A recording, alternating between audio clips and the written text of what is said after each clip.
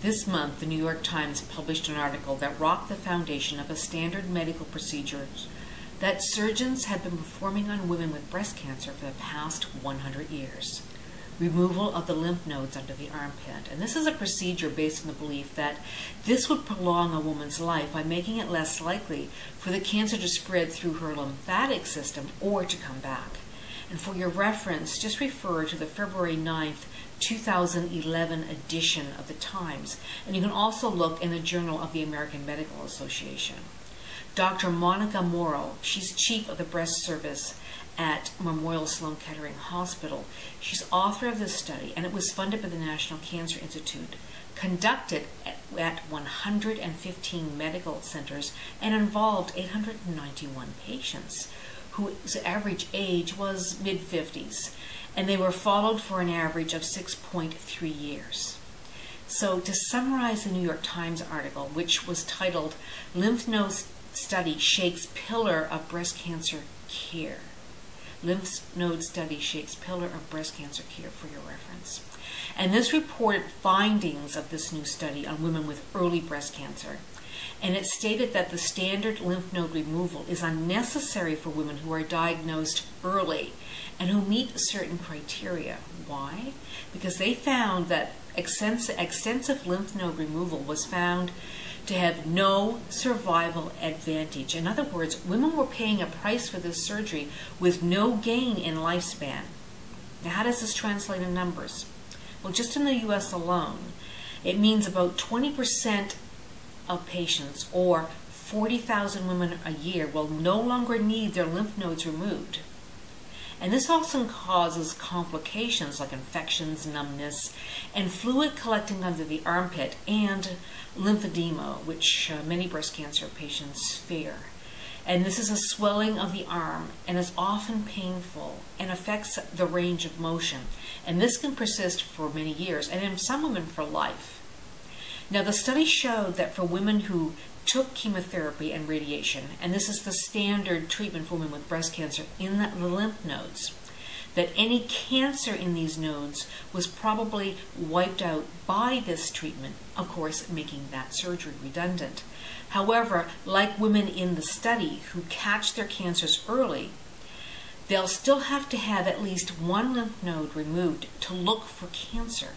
But the taking out of one or even a few should be enough, rather than the old practice of taking out numerous nodes, in some cases all of them, and then counting the number of cancer nodes to determine the course of treatment. Now, these new findings, combined with similar studies, should result in breast cancer treatment centers modifying their protocols. Nonetheless, the belief in the necessity of extensive lymph node removal is really ingrained and widespread, and it could take some time for this to be adapted. And that's why I'm reporting on this particular study, so you can dig deeper than I have time for here and become informed enough to bring this up with your surgeon with confidence should you be diagnosed in early stage. And early stage being defined as a clinical stage T1 or T2, meaning less than 2 inches across. And also be aware that this study is a result of a slowly evolving trend to move away from radical surgery for breast cancer. See, the number of mastectomies, which is the removal of the entire breast, actually began decreasing in the 1980s after studies proved that survival rates after lumpectomy and radiation were just as good in many cases as those with mastectomy.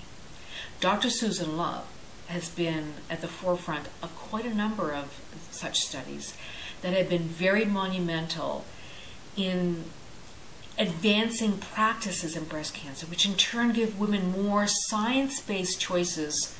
And she responded to this Times article saying, and I'm going to quote here, here's a few excerpts.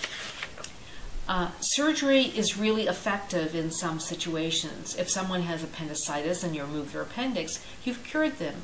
Yet for many conditions, surgery is a very crude way of dealing with the disease. All too many breast cancer patients think, if I offer my breast to the gods, my life will go back to normal and I will not die of breast cancer. But too often, this does not work. They have the radical surgery and they still die of cancer. Once we truly understand what causes a certain disease, we can move from the non-specific, crude approach of surgery to a more subtle and often more effective one. When I was in training 30 years ago, ulcer surgery was common.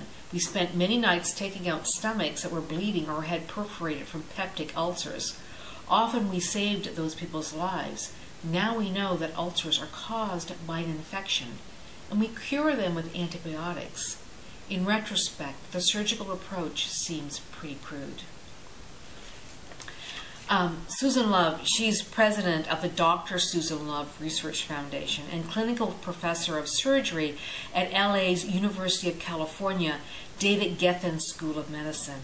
And she believes that we need to go beyond a cure, be it surgery or drugs, and end it before it starts. So let's support her in that by going to www.armyofwomen.org, armyofwomen.org, and participate in her research to find the cause.